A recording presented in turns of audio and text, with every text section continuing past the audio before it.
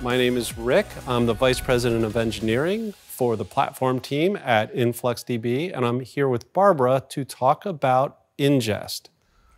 Hi, I'm Barbara. I'm the VP of Application Engineering at Ingest Data. Okay, so we're really talking about data ingest, right? Can you just give us an overview of the domain of data ingest? Sure. So there's a lot of focus on InfluxDB, our time series database, but one of the fundamental questions is, well, how do I get all my data into InfluxDB? And so I talk about devices as being the sources of the data, the sources of these time series metrics. And they're not all little devices. They could be. It's a heart rate monitor. It's something measuring your blood pressure. But it could also be a very large device. It could be an oil rig. We have a customer who has ferries in Australia that gather all sorts of time series metrics. So the device is just really the data source. And one common case is the device sends data directly to InfluxDB, whether it's in the cloud or open source. That's a common approach. Another approach that developers can often choose is that they build a gateway. So as part of their application, their device may write to their gateway, and then in their gateway, they may do extra annotation, they may do some processing, some filtering, and then it goes from the gateway to InfluxDB. And then one other important consideration is the devices. We often think of them as if they're out at the edge, and they often are out at the edge, but they can also be in the cloud, or you can have some other mechanism that has gotten the data to the cloud, in which case you're sending data directly from your cloud instance to InfluxDB in the cloud. Got it, okay. So as an application developer, do you give me any options or tools to help me write from here or from my gateway into Influx? Absolutely. So the simplest approach that a lot of people use is we actually expose a REST API directly in front of InfluxDB. So you can call that and it'll write the data directly into our cloud.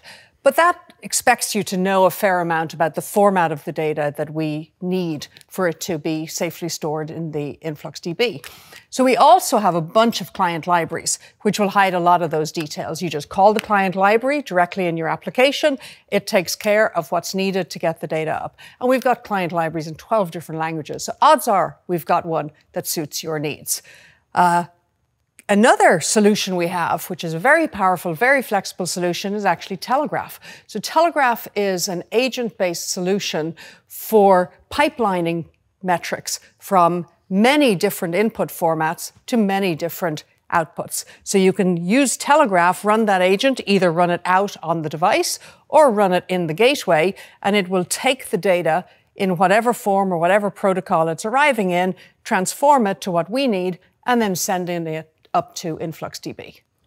Okay, so you mentioned transforms. Can you tell me more about? Yeah, because that is actually a really important part of the job of taking data from whatever its native format is over whatever native protocol it speaks to what we expect. And so we've got a ton of different processor plugins, and we've logic in the input plugins to do that transformation. So for example, if your data source is MQTT, we know how to speak the MQTT protocol to get the MQTT event. We also have a way for you to configure a transformation that will turn it from the MQTT format into what we expect in the cloud. Okay, but now you're talking about MQTT data, you're talking about ferries, you're talking about oil rigs.